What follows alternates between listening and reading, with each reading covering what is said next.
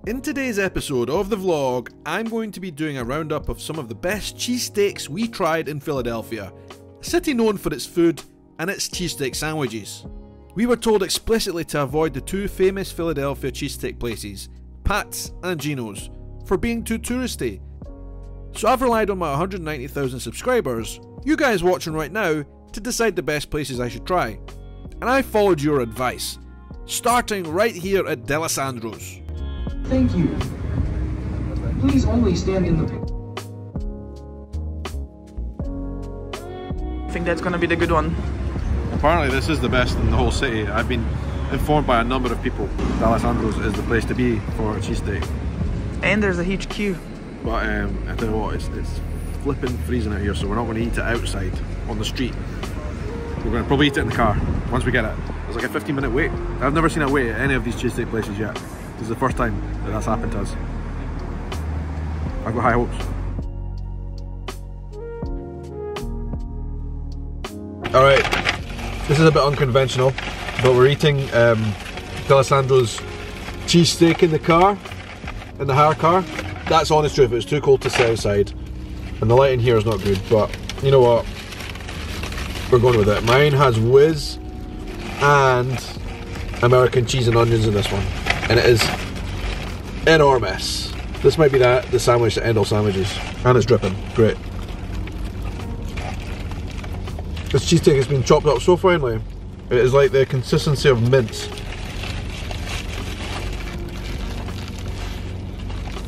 I don't know. I would like to know your thoughts. If you have cheesesteaks, do you prefer the steak to be chopped up really finely?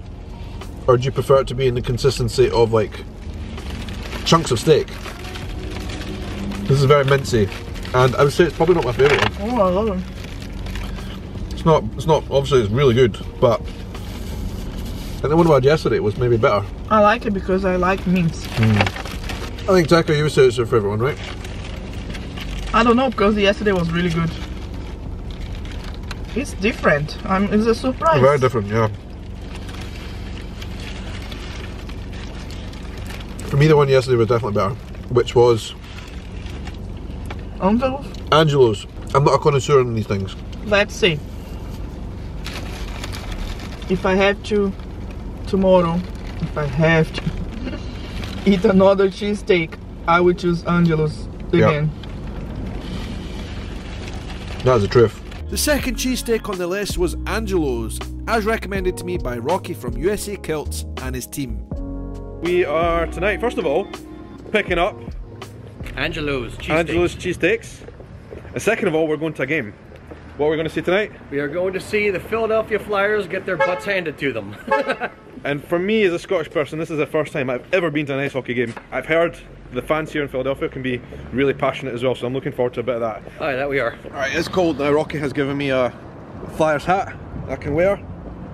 It's needed because it is absolutely freezing. That there is the Wells Fargo Centre. I don't want to say stadium. So on what it's split between the Flyers, who play on ice obviously, and then the Sixers, who are a basketball team. There's not much tailgating going on around the stadium tonight. I think it's too cold and it's too midweek. But that will not stop the diehards. yeah, that will not stop us from doing it. We've got the chairs. We've got some chairs, we've got some beers, and we've got some steak sandwiches. Look at that. We are civilized tailgaters. Of course we have a table. Tables and everything. Came prepared, look at that. I've got beer. If you're gonna do it, you do it right. Yeah. Brilliant. Rocky, I always said I wanted to go tailgating. I was too embarrassed last time to get involved with all the other tailgaters last time I was at a game. But this is it. We're doing it. Absolutely. I'm excited. Get our cheesesteaks and we'll be good to go. Yeah.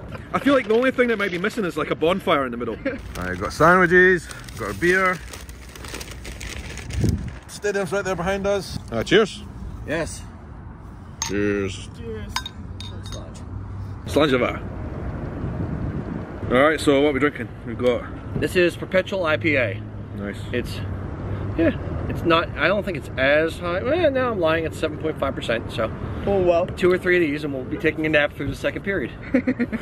Temperature wise, what temperature is it? Well, I reckon it must be not a million miles off zero in Celsius. Yeah, it's 41 in Fahrenheit. 3 degrees Celsius, so that is as we would say in Scotland, a baw hair off freezing. Well, we've got cheesesteaks. I don't know which one's which. Are they both the same? Yeah, both the same. Alright. I'm only having half of mine. Tech is going to have the other half because we already had like ice cream and all sorts today. Goodies. Rocky was taking us around Philadelphia today. We saw a lot, and that other video is already going to be on the channel. We'll put the link down below if you haven't seen it.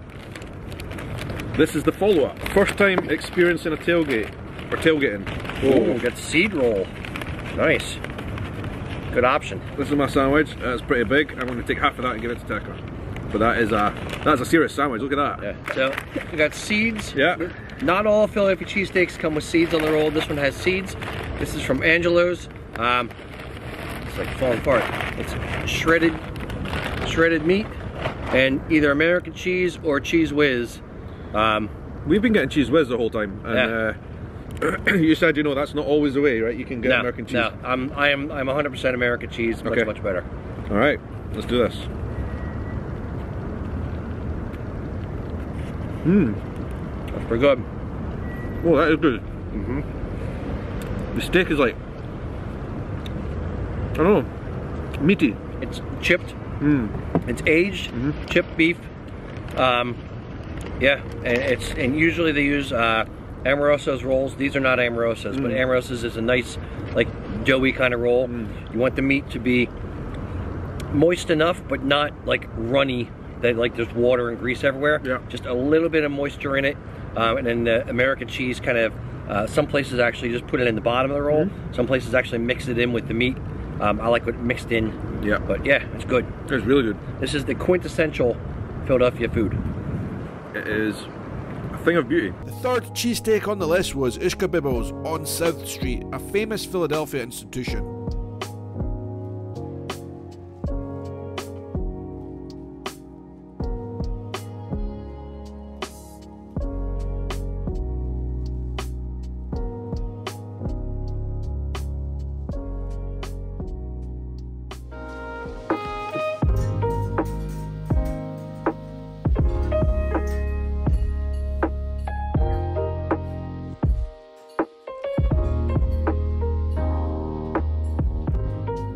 Alright, whiz and onions for me. Tekka got whiz and provolone. This one came highly recommended. I think this one, and a lot of the places I've been on this trip have been recommended by people who watch my videos. So I've got high hopes. This one was much more kind of like street, if that makes sense. It was on the street. It was a lot of different types of people coming and going. And it looks famous because on the walls it had lots of pictures of famous people who had been there and eaten cheesesteaks. So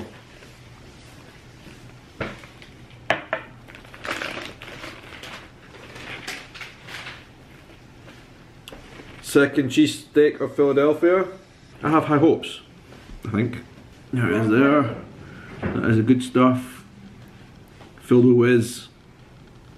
I'm learning the lingo. Whiz and onions, that's what you asked for. Whiz is like the squeezy, gooey cheese that they put on it. But you can also get provolone as well. I'm gonna eat now too. Okay, this one is definitely tastier than yesterday. This one is Ishkabibbles. Don't know how you pronounce that. It's definitely tastier than the one from yesterday. Number 4 on my list of cheesesteaks to try was Campo's, a place recommended to me by many of my viewers.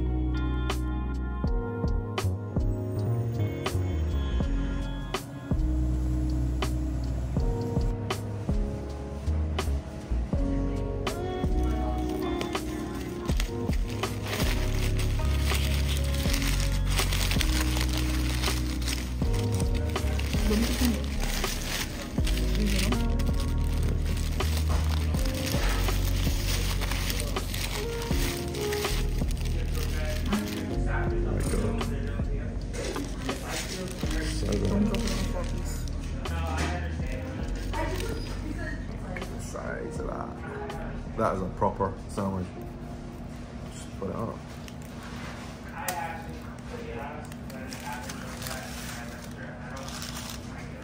That all right in there. It's gonna fall. Oh my god. There's a little bit of meat coming out down. So?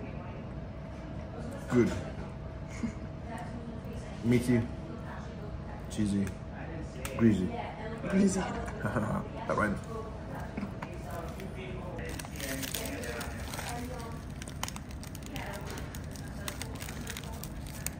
Also, in the States, the other thing I just get on board with very heavily is the fact that your soft drinks has full sugar. I'm just filling off her stuff, that's all.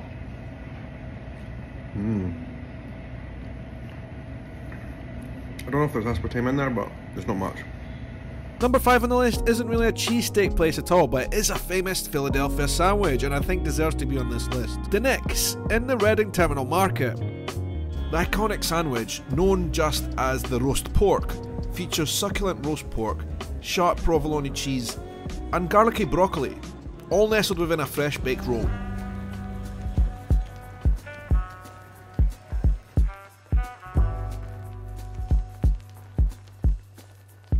This thing's like dripping.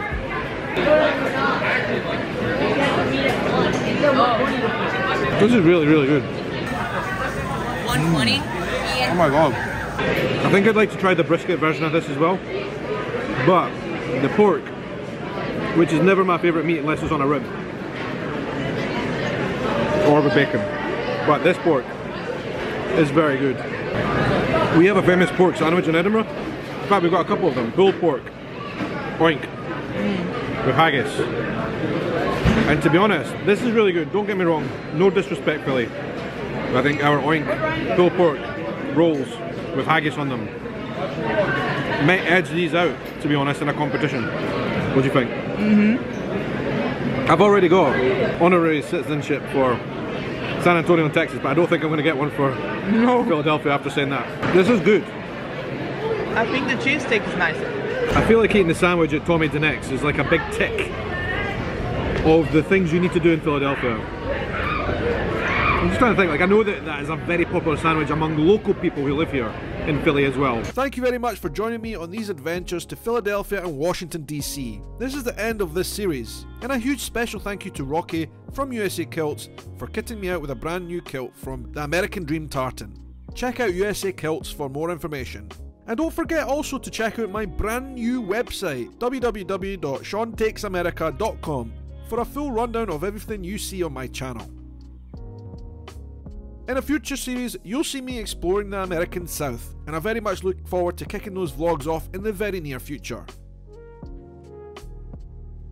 And for those who are missing Scotland content, I have a channel dedicated to Scotland. I'm not sure if you knew about this, but it's called Dreaming of Scotland. All the links for that will be down below. Make sure you go and head over there and subscribe if you're interested in Scotland. So until the next one, thank you very much for watching.